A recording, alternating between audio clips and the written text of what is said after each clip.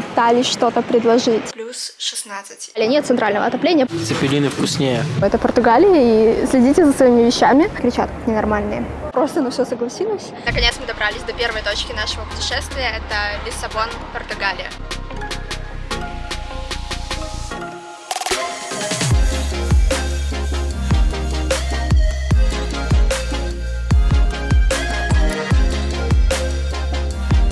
Надо сказать, что несмотря на ветер и то, что тут вроде бы обещают дожди, погода в Лиссабоне все равно располагает к прогулкам, особенно учитывая, что сейчас декабрь. Поэтому посмотрим несколько мест в Лиссабоне. Начнем с самой красивой площади Португалии, по совместительству главной площади Лиссабона. Это площадь коммерции. Ее также называют Дворцовая площадь, потому что раньше на этом месте был дворец Рибейра, но он был разрушен в 1755 году землетрясением.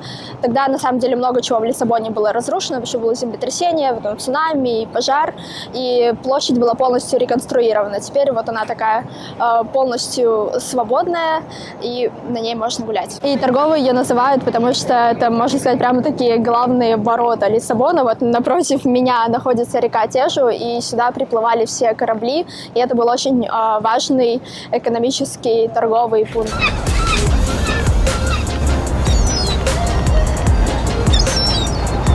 Так, я веду репортаж с чаечной кормежки.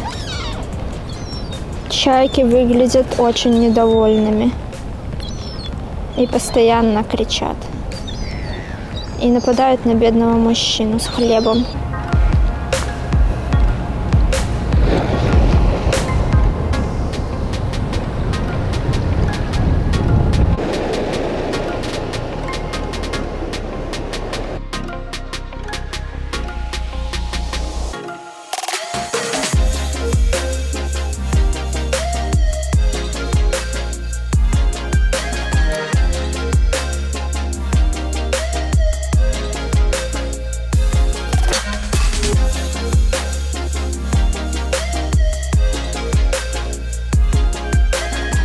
Площадь Россию, на которой мы сейчас находимся, вместе с площадью коммерции, является одной из самых значительных в Лиссабоне. Обычно она выглядит более свободной, но поскольку сейчас Christmas mood вовсю, а тут и елка, и новогодняя ярмарка. Интересный факт: раньше рядом с этой площадью располагалось здание португальской инквизиции, и прямо на ней проводились казни. Передаю спасибо ремонтным службам за отличное звуковое сопровождение видео.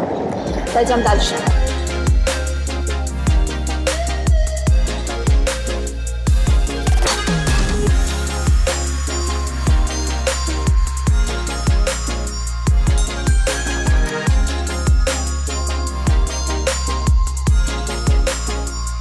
Между этими площадями коммерции и Россию находится район Байша. И что интересно, в результате того землетрясения 1755 года район был полностью разрушен и отстроен с нуля. Собственно, тогда и заменили вот этот средневековый хаотичный лабиринт улиц на понятные прямоугольные планировки. И над названием района особо не запаривались, он находится в такой низине между холмами, и Байша с португальского переводится как «низкая». Зачем придумывать, если можно не придумывать, правда? Район Байша, конечно, идеальный, чтобы тут остановиться, если вы хотите прям в центре и чтобы везде дойти пешком. На улицах этого района много ресторанов, магазинов и такая планировка, что довольно сложно здесь заблудиться. Но также я тут натыкалась на людей, которые мне пытались что-то предложить. Первая категория таких людей — это те, кто предлагают вам меню кафе и ресторанов, чтобы вы пришли у них покушали. И вторая категория — это люди, которые, похоже, пытаются продать траву. Я не уверена, но выглядит именно так. В этом же районе Байши, если свернуть с улицы Аугуста, есть знаменитый открытый лифт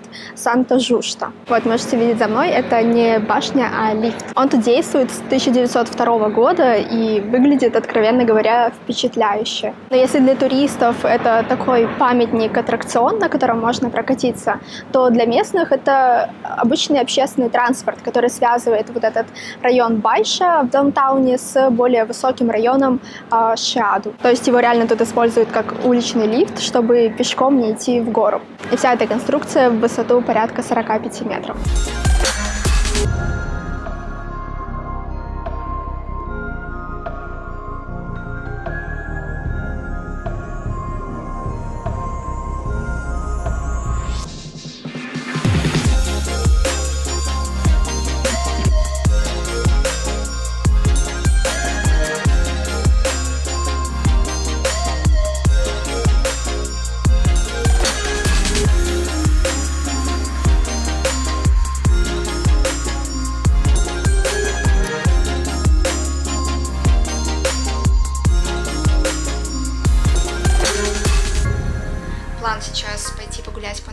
Лиссабону. Беру вас с собой и должна сразу сделать одно уточнение. Сейчас декабрь, и тут везде рождественские украшения. При этом температура плюс 16. Я пока к этому не могу привыкнуть, поэтому предупреждаю вас заранее.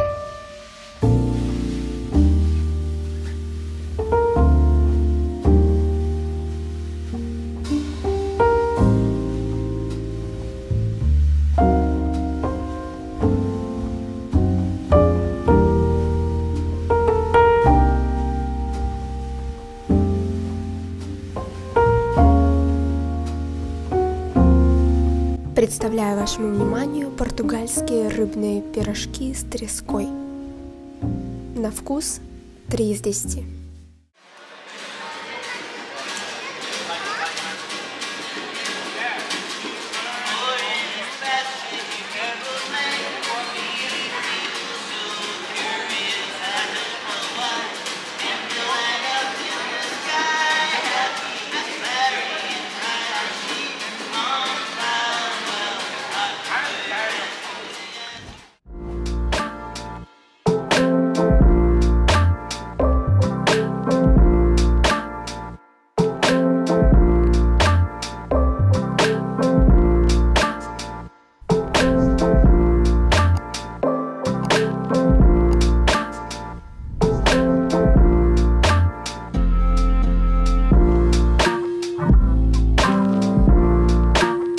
Мы остановились в хостеле Родомон Лисбо, и у нас было 3 критерия для выбора жилья. Первое, самое главное, это локация, чтобы это было в центре, поэтому мы выбрали район Байша. Второе, это отопление.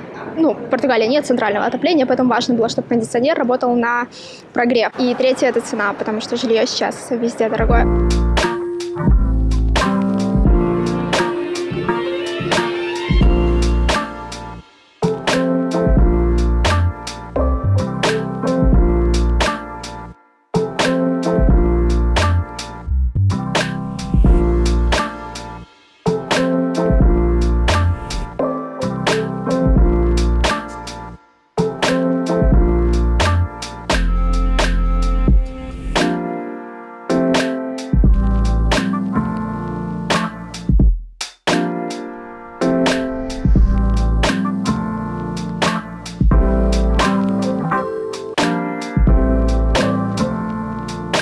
Прогулялись по набережной Лиссабона. Выглядит она как такой большой длинный порт с граффити, с мусором.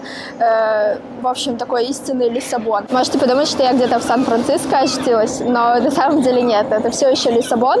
Вот это знаменитый мост 25 апреля называется, и он соединяет 2 части Лиссабона. Я не знаю, как вам на видео, но в жизни он выглядит просто невероятно. Такие, кажется, со стороны легкие конструкции, но по факту это довольно большой мост, который предназначен и для автомобильного, и для железнодорожного транспорта, то есть он такой двухуровневый.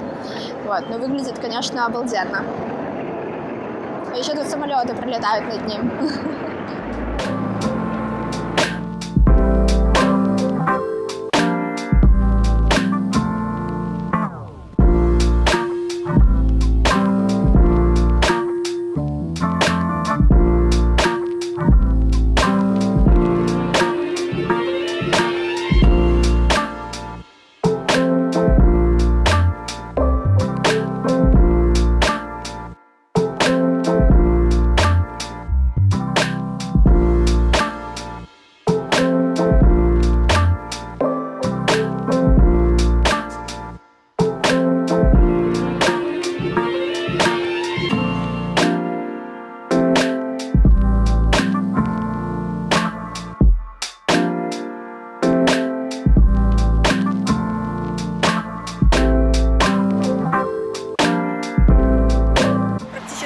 В Лиссабоне под ногами такая вот мелкая плиточка, которая и так довольно скользкая, но после дождя вообще очень рискованно тут навернуться. Первую половину дня я ходила, радовалась тому, какая тут погода и как тут тепло, и что дождь совсем маленький. А потом дождь резко стал большим, и мы зашли в ближайшее просто попавшееся место, чтобы покушать. Хотела еще рассказать, что мне пока что нравится. Тут в целом по Лиссабону можно передвигаться и на трамвайчиках, автобусах, метро, но вот в этой туристической части города довольно приятно просто гулять пешком, пока не начнется ливень, естественно. Чаще всего вокруг все довольно красиво, так разноцветно. И кроме того, что дома тут покрашены в разные цвета, также можно встретить на фасадах такую обычную плитку. И она тут не только для декоративных целей, но еще и сохраняет в доме тепло и не допускает туда жары. Так. Та самая плитка, без которой сложно сегодня представить архитектуру Португалии. Называется азулежу, и традиционно это квадратные плитки 14 на 14 сантиметров, преимущественно в голубых тонах. Но сегодня на улицах городов Португалии можно встретить совершенно разные вариации.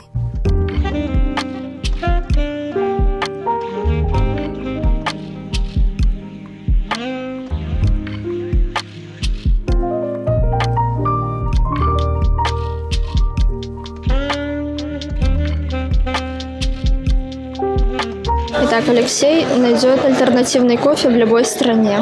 Ждет свой фильтр.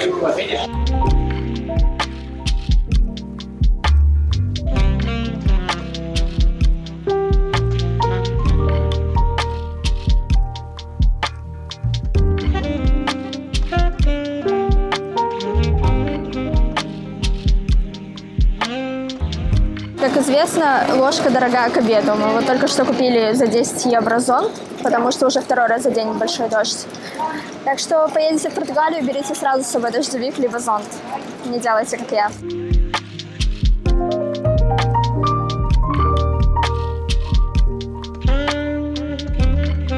Леша, расскажи, что ты купил нам покушать.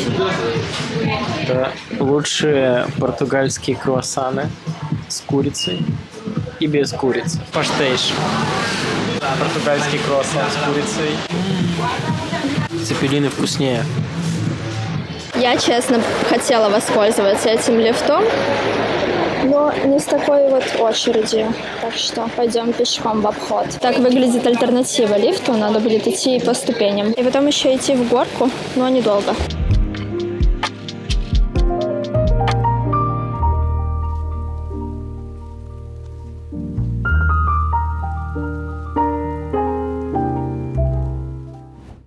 Сегодня идем исследовать район Амальфа возле Байши, и первая остановка здесь – это Лиссабонский кафедральный собор. Вот он настолько большой, что даже не помещается в кадре. Что интересно, построили его тут на месте мусульманской мечети, и очень много его как-то достраивали, реставрировали, и поэтому он сочетает в себе очень много стилей.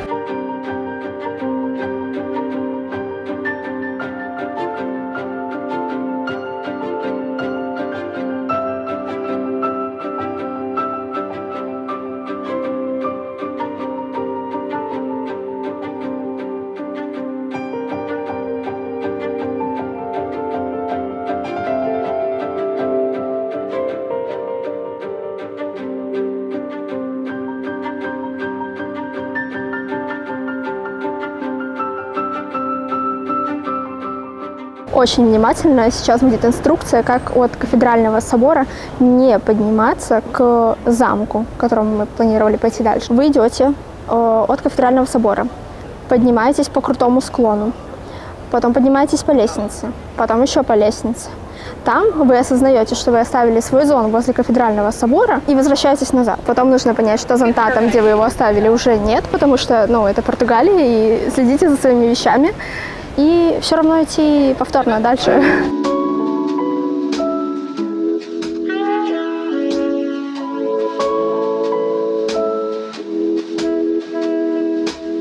Возможно, самая правильная инструкция будет для кого-то это просто поехать наверх на трамвае.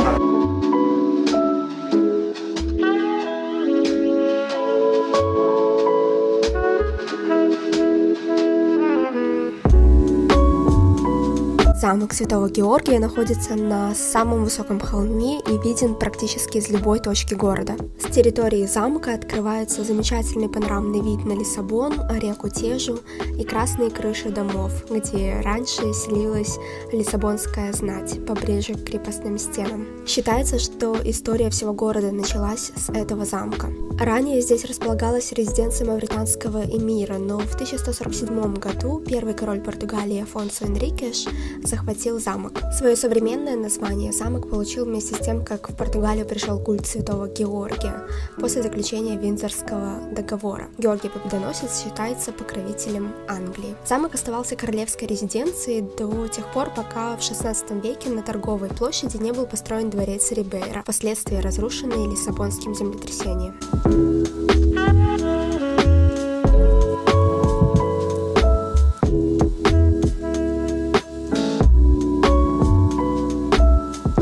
Просят не пить воду из фонтана.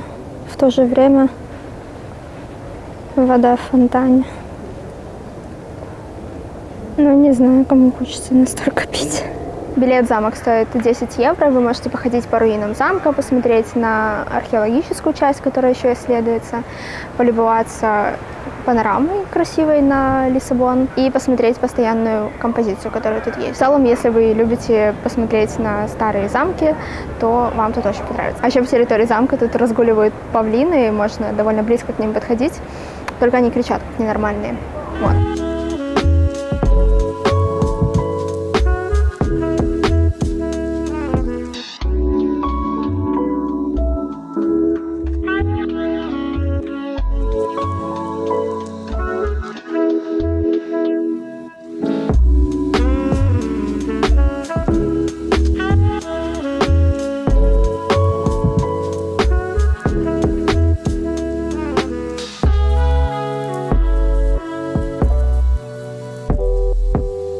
Как тебе замок?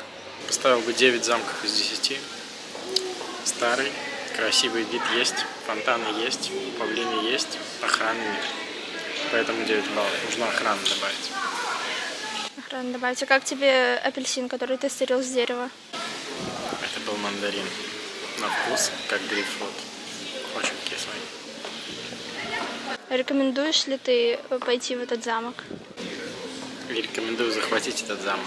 Заходите с северной стороны. Все, это мы не снимаем.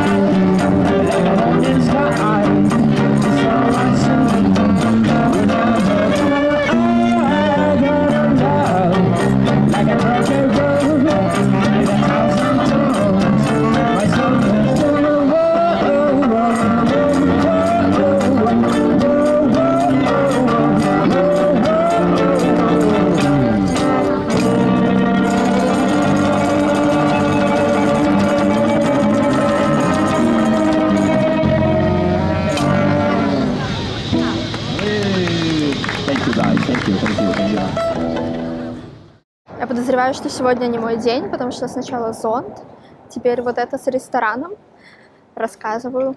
Мы пошли в ресторан поужинать. Выбрали его по отзывам на Гугле. Когда приносили меню, официант уточнила, что рыба дня сегодня сибас. Специально уточнила, еще до того, как мы ее спросили. Я думаю, окей, заказала сибас.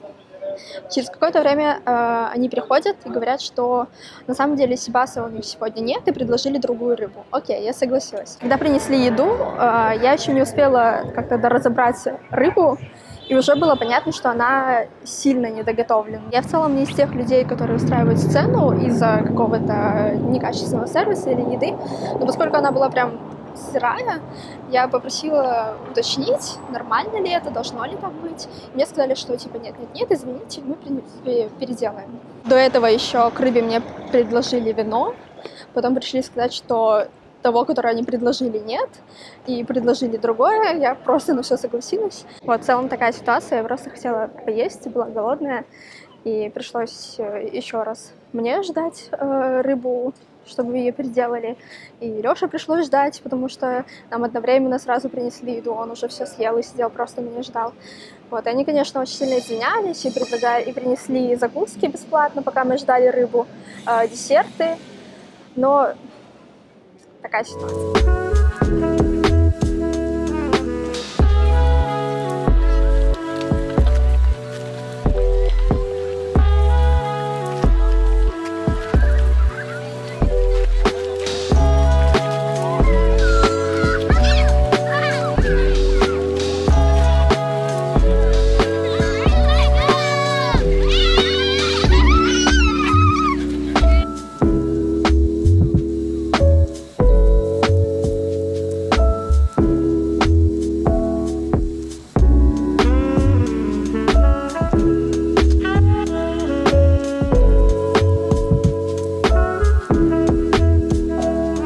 Завтра мы уезжаем из Лиссабона, поэтому хочется оставить тут какие-то первые впечатления. Мне очень нравится здесь климат, несмотря на дожди и ветренность, тут довольно тепло и высокая влажность.